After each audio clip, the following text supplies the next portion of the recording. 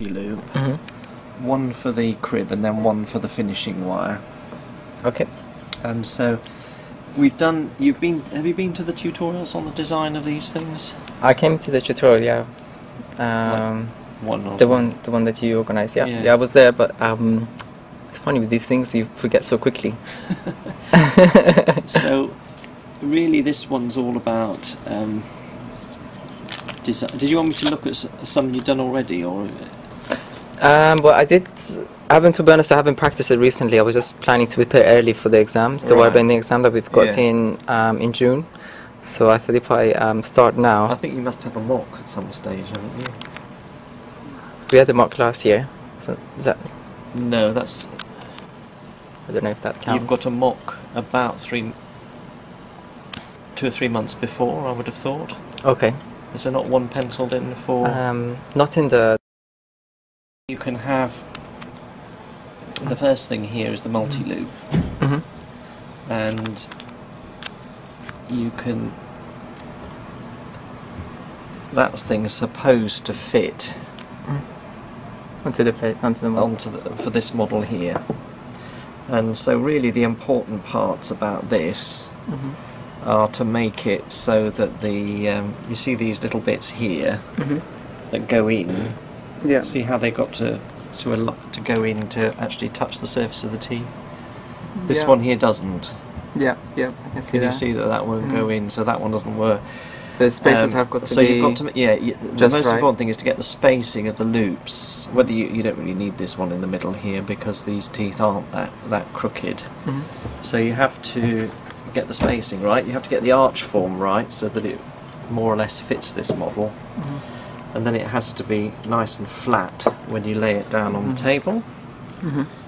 And then it has to have all these features on it. So if you have a look here, the way it's marked is we largely look at how well formed all these right angle bends are and how nicely formed all these U-loops are. That's where a lot of the marks comes in, and you find that most people make the U-loops nothing touches the table, because obviously if you want to get the teeth all lined up nicely, then all these bits of wire here that actually sit on the table need to be in the same plane and flat on the table. I see, okay. So that's where all these marks come from. Then you've got an overall mark for arch form, which is this arch form. So I mean, a lot of people are tempted to bend these up to the arch form of a symmetry chart. Okay. That's not the right thing to do. That's not really what we're looking for. We're looking for you to be able to control the wire to make the patient's arch form, because we tend to use. I know this is an upper arch, but we tend to use patient arch form rather than wanting to change any of the dimensions. And how is that done? Is that by putting a paper underneath it and then tracing the outline of the teeth, or you could do, or just photocopying the. One way of doing it is photocopying, but I mean largely on a day-to-day clinical basis, you just hold this up against the. I mean, I don't know what you think about that arch form, but to me it looks fairly broad, Yeah. and not really the patient's original arch form. It wouldn't. This is very U-shaped, and this is rather V-shaped. Okay. So ideally, you maintain into canine width and into molar width. Okay. You can round out in the premolar region if you like to do that sort of thing, but normally we would look at those dimensions into canine into molar width for arch form. And does the arch wire need to be just touching the outside of the teeth when it's in the right shape? I mean, that's usually if you make it to just touching like that, Yeah. then that's about right. I mean, if you want to be really difficult about the whole thing and make it just stand away the thickness of the base of the bracket, tiny bit, then you can make it away from the arch form by a millimetre, but on a clinical day-to-day basis, if it just touches it, then that's about right. It doesn't matter that it touches the canine, for example, there. Well, the problem is when you've got crooked teeth, you have to imagine what the arch form's going to look like once these teeth are straightened up, and so your canine's obviously going to slip back into the 4 position. Okay. And then these are going to drop back, so if you wanted to use a different one, then you could probably just imagine them retracted and I think that's how this one's been made. You see, this is quite a good arch form once you've imagined that these have been retracted into that arch form, and that's gone into where the 4 is. Yeah, sure. Yeah. So I think that's quite a good arch form for this one. It's a bit expanded, but otherwise it's really. But otherwise it's pretty good.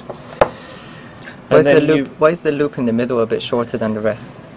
Well, normally you have to consider that there's a frenulum up here, and if you had a long one, then it might impinge on the soft tissue, and so if you're forced to put one in the midline, they were often made shorter, probably shorter than this, or you offset them at 45 degrees. If you really need one, then you can, if you just make it like that and keep it out of the way. I see, okay. I think we had this in the test actually, yeah. I mean, this is the whole thing about this one here, is trying to design the loops that you need for the teeth that you've been given. And so, obviously, this one here's got a lot of U-loops in it, because the diagnosis, if you like, is labiolingual displacement. Yep. Yeah? But obviously, you can get sets of teeth where there's a significant vertical displacement. Sure. And if you had a vertically displaced tooth, then your loops would have to be these boot loops. So if one of the canines happened to be vertically displaced a long way, say this one was up here, say that this FA point was up here somewhere, sure, then there's no way that you could bend that wire into all these teeth unless you had vertical flexibility from these boot loops. Okay. And so it's a question of designing the right wire. Some people go completely mad and they put a loop between every tooth, and you seem to get far too many loops. A normal one has 4, and like I say, you probably don't need one.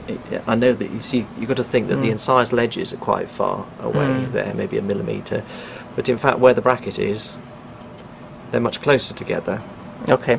Because they're like a bit like this, aren't they? Yeah. So at this point they're more or less the same level, so you probably don't need a loop in the middle. So as far as design goes, it's the right loops, and they have to be in the right place, which is roughly the contact point, but if you need to get that bit of wire to slip in between the teeth, then you want to have that has to be narrow enough to actually go in there to engage into this bracket. So that's the trick there. And how can you make sure it goes into the gap? Is it by measuring the distance in between the it's just when you just have to do it by eye, and you just have to make sure that when you push on this bit, it goes in between the teeth so that you could engage it in the bracket. If it's too wide, like this one, then you won't get anywhere nearer the bracket, and so you won't get any alignment of this tooth. However hard you tie this in, it won't actually do anything. Sure. So it's more by eye rather than measuring space. Yes, I'm afraid it is. That one is a bit tricky, isn't it? I mean, they can look very narrow, but you've got a reasonable amount of space in there, and that's definitely wider than the lateral bracket, so you'll be able to get it into the lateral bracket and have the wire going down each side. When I look at this one from the above, it has got like the loops are not in the same angulation. Some of them are slanting forward, some of them are slanting. That's all part of the thing, isn't it? Normally for a wire exercise, I suggest you make them at right angles. Yeah, so they can stand out. On a clinical basis, you'd probably have them all tilted in a little bit, because for most people, this bit slopes in. So it catches the lip. And so if you have them very vertical, they stick out. What you don't want is to have them flared out, because obviously they really would dig in. Although a lot of teeth are more vertical than these anyway, so that would work quite well. So once you've got arch form right, you then have to get symmetry right. Now symmetry, you normally use a symmetry chart, although if you like to, you can just hold it up and just look at it, and the human eye is usually quite good at symmetry, but unfortunately, being a chap, you're not going to be as good at this as being a girl, because you're supposed to have a better eye for symmetry. And so sometimes you have to rely on using a chart. And if I don't have a symmetry chart, presumably you've got a symmetry chart. Is that the same as the Euro arch form?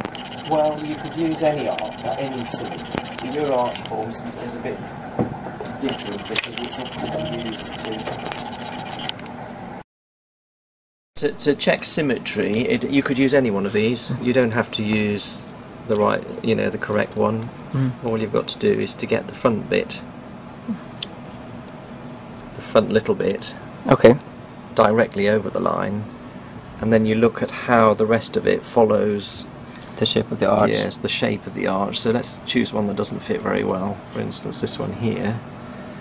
It needs to be the same distance from both sides. But you can see, that's right, that these are sort of, if they're 2 squares away there and 2 squares away there and 1 square away here and 1 square away there, then it's going to be symmetrical. Sure. Yes, if you can't do it by eye, use a symmetry chart. Okay. And then the last bit here is flatness. And that's the bit that was very important, is to have all the bits of wire that are going to sit in the brackets are the bits that are going to be flat on the table, because ultimately if you can't get that flat, then it's unlikely that you would get the next wire size in. I know we don't use stainless steel anymore, but if you imagine the next wire after this would be perhaps on 018 stainless steel, then it really everything needs to be pretty well aligned before you could get the next arch wiring. Makes sense, so, now I think we did change slightly the weightings of the marks a little bit. In fact, that might be the changed one, so that there was a bit more mark on flatness. This loop length and position. So having the loops in the right place to make it a functional wire, because essentially this one, as beautiful as it may be, is useless. It's clinically useless because that bit of wire won't fit in there. So you might as well throw it away and start again. Sure, yeah. Although it's beautifully flat, it's very nicely symmetrical, it's got a reasonable arch form, it's clinically useless. So there's quite a bit of weighting on the score there. Now you have to get 50% to pass, so you need a score of 13 here to pass this one. And this will be marked by 2 people, and then we'll take the average and round up. Okay. Yeah? Yeah. That makes sense, yeah. Does that make sense? Yeah. So and I've got a puzzled look on my face, but it makes sense. It needs to be a thing of beauty. Well, I mean, part of the game is understanding how this is going to be marked and what it's looking for, because I don't know, if you take a portrait, you can have a go at one of those, and then we can have a look at how to start making one of those. The second wire, the finishing wire, is 1925 steel and is made for another study model. Do we get given these study models? Yeah. Yeah, and they all come, well, they should be labelled.